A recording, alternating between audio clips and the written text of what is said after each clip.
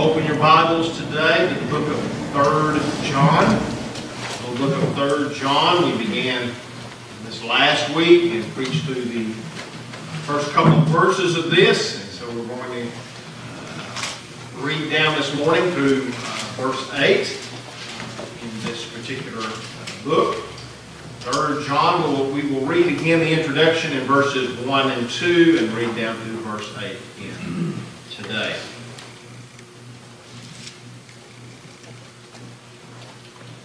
The elder to the beloved Gaius, whom I love in truth. Beloved, I pray that you may prosper in all things and be in health, just as your soul prospers. For I rejoiced greatly when brethren came and testified of the truth that is in you, just as you walk in the truth. I have no greater joy than to hear that my children walk in truth. Beloved, you do faithfully whatever you do for the brethren and for strangers, who have borne witness of your love before the church.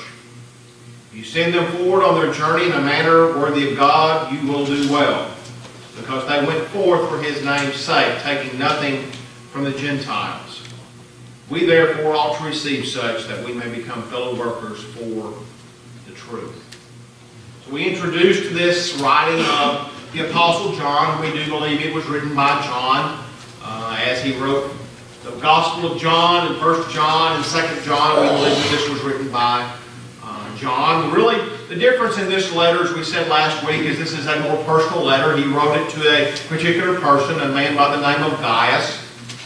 And we went back into the different scriptures in Acts and some of the epistles even of the Apostle Paul, where we believe that Gaius most likely was identified as an early convert.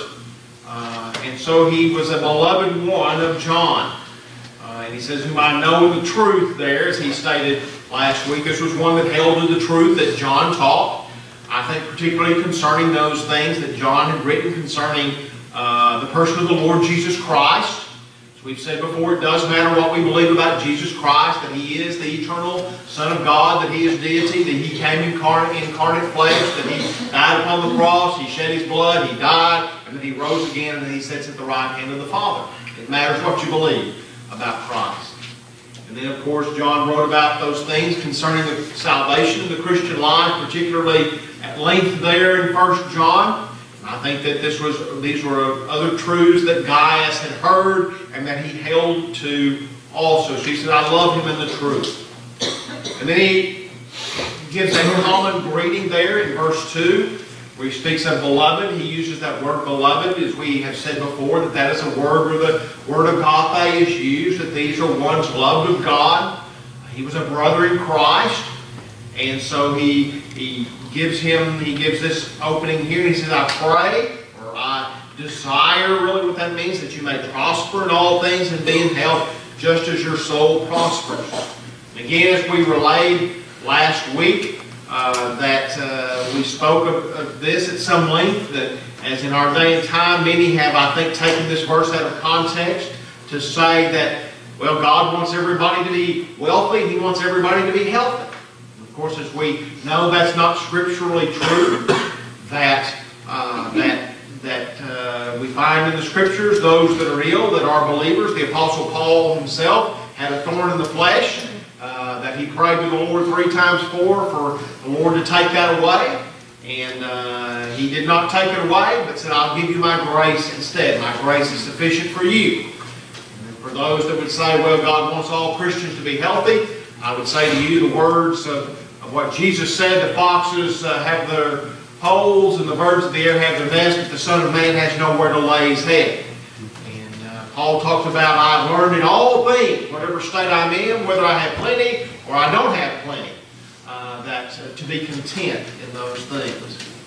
But his desire here was that as a fellow laborer with Christ, as a fellow believer, he did desire, I want you to have plenty, and I desire that you be in health, and just as your soul prospers. He was healthy spiritually. He says, I hope and pray that you are prosperous in these other things. And so we come to verses 3 and 4 here. Really, these go together, so I'm going to treat these basically as one statement here. He talks about here, I rejoice greatly When brethren came and testified the truth that is in you, just as you walk in the truth, I have no greater joy than to hear that my children walk in truth. Now, I think that John speaks to him much the same as maybe the Apostle Paul did to some of the churches that he wrote to, that in a sense he was a spiritual father to this one. Maybe Gaius had a close relationship with John. Maybe he had sat under the ministry of John for some time before, but I think that there is a sense in which those that are pastors and teachers over a congregation, and as we have here in the New Testament, these apostles, that they have a certain, a great love for these here. There's a great connection there that they have with them. I remembered in my studies, or I found in my studies, the statement by the Apostle Paul where he talked about this kind of spiritual connection with those. That he, he had a great love for those that they had been birthed really through the preaching of the gospel that he preached. If you go back to 2 John chapter, only one chapter, 2 John verse 4 there. Again, John had repeated this statement, that I rejoice greatly that I have found of your children walking in truth. He had a great joy, he had a great sentiment here that he was rejoicing that they walked in the truth. And this was the joy and the rejoicing of John's heart. That the truth that he had taught Gaius was still being reflected in his life. He had an obedience to the truth. And then I believe that there was this, we talked about practical sanctification going on in his life. He was growing in holiness. He was being obedient to those things that were commanded in the Scriptures. And he said, I rejoice greatly. And the brethren came and they testified that this truth, they saw this truth in you. Again, true Christianity is seen in that his people believe the truth of God, taught by John, and really first by Jesus, that they hunger for the truth of God, as we see, as we've talked about in Psalm 1 over there, about the righteous man there, and his desire that he has for the Word of God. And we talked about it and noted many scriptures in Psalm 119 there about the psalmist talking there about how he hungers for the Word of God. And these that he's talking about here, that he rejoices greatly about him being in the truth, he also, I think, there was seen in him that there was this sanctification, there was this holiness, there was this walking in the truth, there was this pursuing after Christ. I mean, and Christ talked about this. Now, if you go back over to the book of John, and many of these truths, as I've said before, that we find in 1 John, are things that we find in the Gospel of John that were first taught by Christ. And Christ said in John 14, in verse 6, Jesus said, speaking to Thomas, I am the way, the truth, and the life. No one comes to the Father except through me. Then if you move on farther down there, in that particular chapter, what does Jesus say? And he points to himself, I'm the truth. If you follow me, I am the truth. I am the way. I am the life. If you're going to have eternal life, then you follow me. But also, if you're going to follow me, and if you're going to say that you love me, he says in verse 15, if you love me, keep my commandments. And I will pray the Father, he will give you another helper, that he may abide with you forever, the Spirit of truth, whom the world cannot receive because it neither sees him nor knows him, but you know him, for he dwells with you and will be in you. Now, how do we know what the truth is? Well, because of the Spirit of truth. God gives to his people the Spirit of truth. He gives to them the Spirit, Holy Spirit, who indwells all of his people. Your body is the temple of the Holy Spirit, Paul says. And if our bodies are the temple of the Holy Spirit, and God has given us his Spirit, then when we read truth, when we hear truth taught and preached, that resonates, I believe, with the soul of the people of God. And it is not burdensome to follow after the commandments of Christ. It is not burdensome to pursue after holiness and sanctification and the things of God. Those things are the rejoicing of our heart. Those things are what the soul of the believer desires. He wants truth. Nothing else will satisfy his soul like truth. That's right. Does. Then you go farther on here in John chapter 15. In verse 14, Jesus said, "You are my friends if you do whatever I command you." Those that follow after the truth are going to do whatever the one who says, "I am the truth," whatever he commands. They're going to want to do those things. They're going to want to please him. But also not just in the writings of the words of Jesus and the writings of John, but also if you look at 1 Peter. In 1 Peter chapter 1, the Apostle Peter talks about this what is seen in the life of the children of God and how they pursue truth and what is the evidence of that truth is important to them. In 1 Peter chapter 1, and there verses 13 through 16, Peter writes this, "Therefore gird up the loins of your mind, be sober, rest your hope fully upon the grace that is to be brought to you at the revelation of Jesus Christ. As obedient children, not conforming yourselves to the former lust, as in your ignorance, but as he who called you is holy, you also be holy in all your conduct, because it is written, Be holy, for I am holy." And so the ones that are pursuing truth are going to pursue holiness. That's right. I've met people that say, "Well, I believe the truth," but it's not reflected in what they're pursuing in their lives. Sin shall no longer have dominion over us. We will pursue holiness, those of the truth. And then again, in 1 John, in chapter 2, in verses 3 through 6, what was it that John taught back then? "But now by this we know."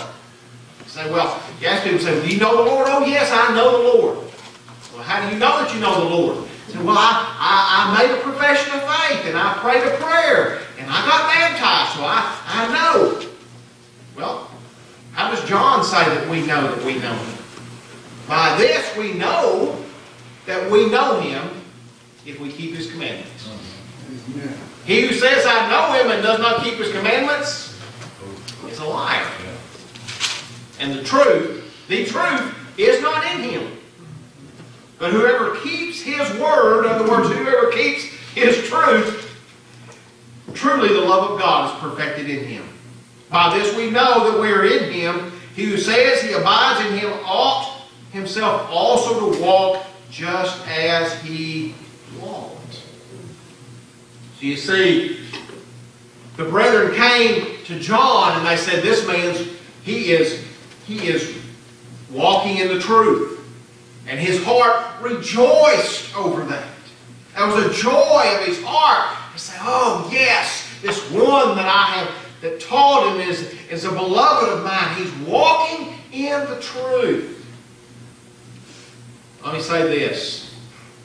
One of the greatest burdens and sorrows of a pastor's heart and soul is when members of his congregation stray from the path of truth. And they stray away from the Lord.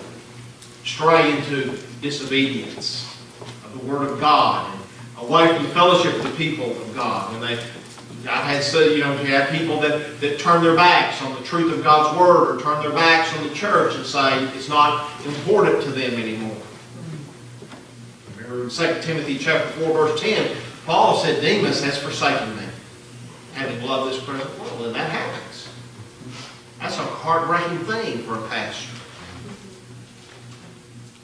But the greatest joy is to see those whom he has pastored and labored in the Word for walk in the truth.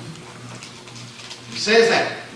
He says, "I have no greater joy." That is the joy of the pastor. That is the joy of those who has a flock under his charge, is to see people that he has labored in the Word for, that he has sacrificed basically his life for, to walk in the truth. I think about it as I studied this, and you think, well, where is the connection here? In 1 Corinthians 13, the love chapter. Remember, this is not about romantic love. This is about God's love. In 1 Corinthians 13, verse 4, the first part of that says, love suffers long and is kind.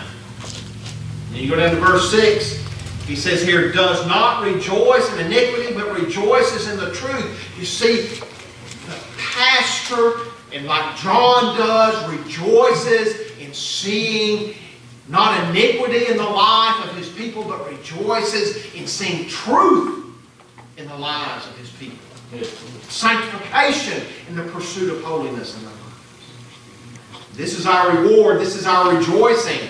As he says here, to see that you walk in the truth. And it is for the pastor. It is to see those that they have preached to and taught the Word to, walking in that truth of God's Word. So then he goes on down here to verse 5. He says here, beloved, and he's speaking here again to Gaius, beloved, you do faithfully whatever you do for the brethren and for strangers. Now here John is commending Gaius for his hospitality toward both believing brothers in Christ and for strangers. Now, are the strangers he's talking about here, are these strangers that are believers? Probably so, given the context. Maybe not, though, because we really are to be kind to all and loving toward all. But John spoke of in 2 John we need to think back on this. He spoke in 2 John of not showing hospitality toward those who were heretics. Remember that? He said, don't give them. If you have somebody that comes and doesn't hold the doctrine of Christ, he said, do not wish them well. Do not invite them into your house. Do not let them take advantage of your hospitality. But in this we see that he says you do faithfully, you do for the brethren and for strangers. We are, John notes here, especially Gaius, he commends him for his love that he shows faithfully. He's faithful in showing hospitality to these believers. Now let me say this, that this was very important in that day and time. Because as these traveled, doing the work of the church, preaching the gospel, there weren't a lot of what you would call hotels along the way. That's right. There weren't any Holiday Inns or Comfort Inns or those kind of places around. And the places where you could stay didn't have a very good reputation. And very many times these that traveled depended upon the hospitality of fellow believers to take them into their home, to show them hospitality, to feed them, to give them a roof over their head in their travels and in their ministry. And may I say this, that this is still an important thing, I think, as far as believers, that we are to show hospitality toward other believers. We ought to be very open-hearted. You recall back in 1 John chapter 3, verses 16 through 18, where we were talking about some of these things. Talking about this agape love. John said, by this we know love, because he laid down his life for us, and we also ought to lay down our lives for the brethren. But whoever has this world's goods and sees his brother in need and shuts up his heart from him, how does the love of God abide in him? My little children, let us not love in word or in tongue, but in deed and in truth. And this was a way in which Gaius was showing his love in deed and in truth as these came through and as they traveled, as they went preaching the gospel, that he took them into his home. He showed hospitality to them. And in the book of James it talks about the same thing over in chapter 2, verses 14 through 18. What does it profit, my brethren, if someone says he has faith but does not have works? Can faith save him? If a brother or sister is naked and destitute of daily food, and none of you says to them, depart in peace, be warmed and filled, but you do not give them the things which are needed for the body, what does it profit? Thus also faith by itself, if it does not have works, is dead. So again, Gaius was showing his faith in that he was hospitable toward these. He showed the evidence of his love. He showed the evidence of his faith in his care for the brothers and sisters in Christ, and even also for strangers. Also for strangers. It's interesting. I don't know how many of you know this verse of Scripture over in Hebrews 13:2. To entertain strangers, for some have entertained angels unawares. Right. You say, well, how will I know? Well, you won't know. There used to be this TV show on years ago called Touched by an Angel. You know. I hope you didn't get your theology from it, because it was... because she would always announce on there and say, oh, well, I'm an angel sent from God. Well, an angel, if he's sent by God to us, he doesn't announce himself. Because the glory is to go to God in that. But we do, and Gaius was commended by John for entertaining strangers. Then in verse 6 he says, who have borne witness of your love before the church, if you send them forward on their journey in a manner worthy of God, you will do well. So Gaius' hospitality toward others had been testified of by the brothers before the whole church. They'd gone back and said, this is a true brother. He has taken care of us. He has shown hospitality to us. He is just radiates the love of Christ through how he has treated us. You know, sometimes I think we're mistaken. That we only think about those people that we, in our mind, have done great things for God that will be recognized by others and by God. And we think about people like Newton, that wrote Amazing Grace. We think about, wow, what great things he did for God by writing those hymns. And we think about somebody like Charles Spurgeon, perhaps, or Jonathan Edwards, that God used greatly. Man, surely, you know, those are the kind of things that God will recognize us for, others for. But, think about this. Here, all that Gaius did was show hospitality. That's all he did. Took people into his home. Well, guess what? 2,000 years later, people still know that. 2,000 years later, we're still reading about Gaius showing hospitality and being faithful to God and being faithful to the truth and showing the love of God for others in the Scriptures.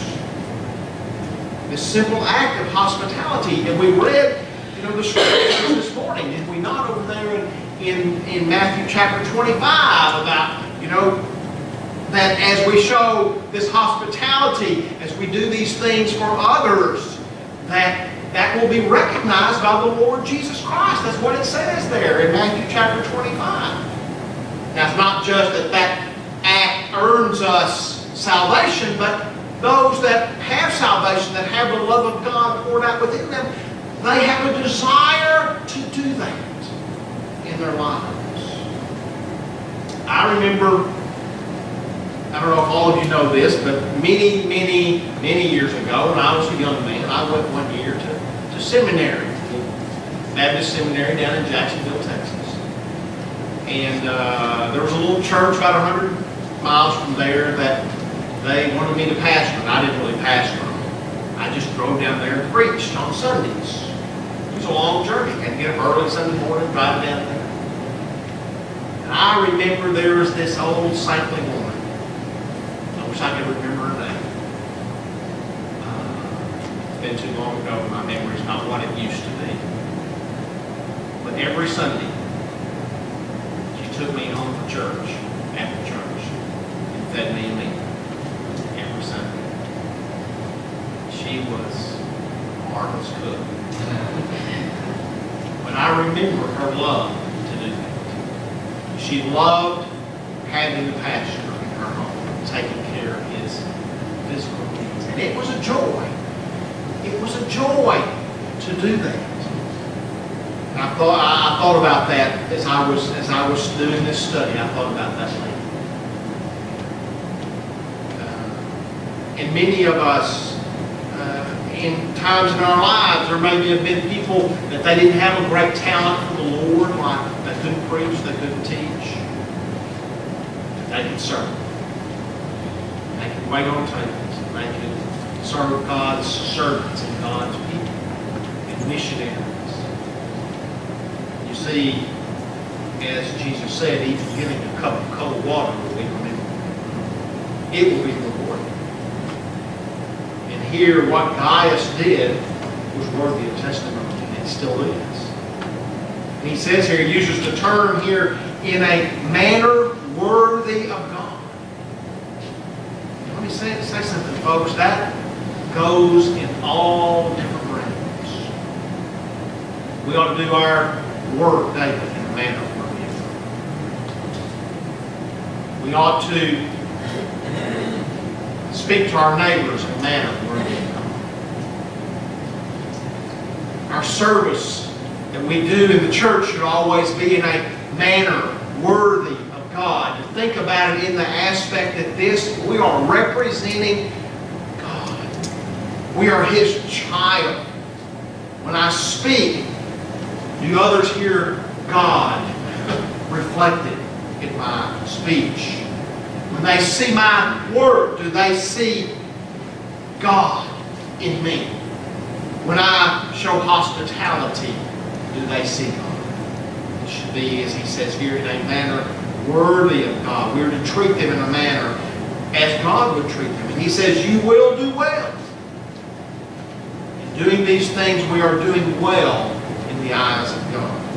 And God, John's encouragement here was for Gaius to continue showing hospitality. Can you imagine Gaius receiving this letter and the encouragement that it gave him to know that John, that others were speaking of that. Not that that's why he was doing it, but it's an encouragement.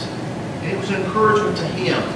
And it was a great part of his testimony, and it should be a great part of our testimony also. Then we come to verse 7.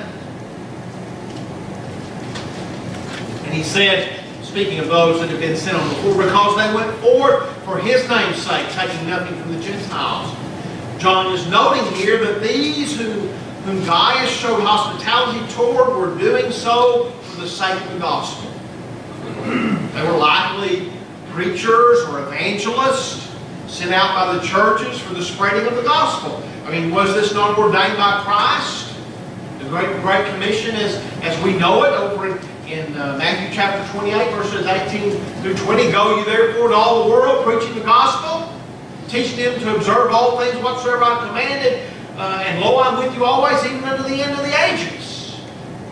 And so it was carried out by the churches. And we see over in Acts 13 how that I believe it was Antioch that sent out Paul and Barnabas out to preach the gospel. This is, I believe, the biblical pattern. The churches should be sent, pastors and evangelists should be sent out by churches. We ought to participate in the sending out of those God has called to preach the gospel. There's plenty of places to go that need the gospel in this day and time. Might I say, given the state of our own nation, that we do well to start in the United States of America. You don't have to go overseas to find a place that needs preaching. That's right. It needs to be preached. But we ought to participate in the sending out of those that God has called. God has called. And, we don't, what we call, often encounter now, traveling. I think the word is itinerant evangelist in our day. But we do have, as a church and as believers, the opportunity to faithfully support missions. We have several different missionaries that we support in this church. And we ought to do that. You ought to love them enough and love souls enough that you participate in that faithfully. We even, collect cans, recycle cans, and send that money to the missionaries. Now, it's not usually a whole lot of money. Maybe $15, $20, something like that, $25, and then you put a free will offerings on top of that also to go to the missionaries. But you think $15 or $20 doesn't do much here. Won't take you and your wife out to eat, brothers. But it'll do a lot in these places that are poverty-stricken. It will do a lot for the gospel of the Lord Jesus Christ. And we ought to do this so that the name of Christ would be lifted up in the preaching of the gospel. And he said here, taking nothing from the Gentiles. What did he mean by that? Well, he meant that they did not ask for any support or help from the world. We don't ask for support from the world. We don't ask for help from the world, from those outside of Christ, in the proclamation of the gospel. But they depended, as we see scripturally, they depended upon the churches, and they depended upon other believers. You know, and Paul talks about that in 2 Corinthians chapter 8. I'm not going to go into all of that, but in those first 15 verses there, he said how that even their liberality was exceeded, came out of even, they were in a state of poverty, but they gave liberally for the cause of the gospel so that Paul could go and preach the gospel in places. And that's the way that we ought to do. Sometimes we need to examine, I think, and I think it's a very good thing for us periodically as believers to examine how we spend our money. Are we investing it in eternal things? In those things that are eternal. When we invest our money in the preaching of the gospel and missions and in places where we know those men are faithfully serving the Lord Jesus Christ and preaching the truth of the gospel of grace, let me tell you something. That we're going to reap eternal dividends. Yeah. In that. Amen. We need to look at that. And then John says there, we therefore, in verse 8, we therefore ought to receive such that we may become fellow workers for the truth. I believe that John's urging here really is more not just to Gaius, but for others that might read this letter also. Gaius' participation in helping these on the journey was a participation in the gospel ministry. You see, when you give your dollars, oh, Brother Weber, we don't need to talk about money. It takes money to make the gospel go out. For a church to function like this. If the church didn't function, the missionaries would not have their support. But as the money comes in, guess what? The gospel goes out. Hey. Souls hear the gospel. They hear the name of the Lord Jesus Christ in places that otherwise they would have never even heard His name. God sovereignly uses means for the proclamation of the gospel. We can't all teach. We can't all preach. We can all, from the youngest to the oldest, from the poorest to the most wealthy, we can be partakers and be fellow workers in the truth and the gospel of the Lord Jesus Christ. And I hope and I pray that you have this kind of love in your heart for the laborers of the gospel that Gaius did. You may not be able even to have preachers in your home, to come stay in your home and live in your home. But there are ways in which you can show hospitality to these, to other believers, that will be a testimony of the love of God, of your faith in the Lord Jesus Christ, and will be a proclamation of the gospel of God also. May we pray. Heavenly Father, we thank you for the testimony of Gaius today. Thank you that John wrote this letter to this faithful servant of the Lord. Lord, we thank you for this testimony. I pray, Lord, today that we would be faithful in our love toward other believers, our hospitality toward other believers, our support, Lord, in whatever way that we can of supporting the truth and the gospel of the Lord Jesus Christ. Father, I pray that the Word of God that has been preached today would come into our hearts and into our minds, that we would be obedient to those things that have been taught. Lord, we thank you for your Word. We thank you for the Spirit of God that takes the Word of God and speaks to us. And we pray, Lord, that throughout this week we would remember the Word of God and take it into our minds as we go day by day into the places that you ordained for us to be. Father, I pray that everyone here this morning that knows Christ will be a faithful fellow laborer of the gospel this week. your name I pray.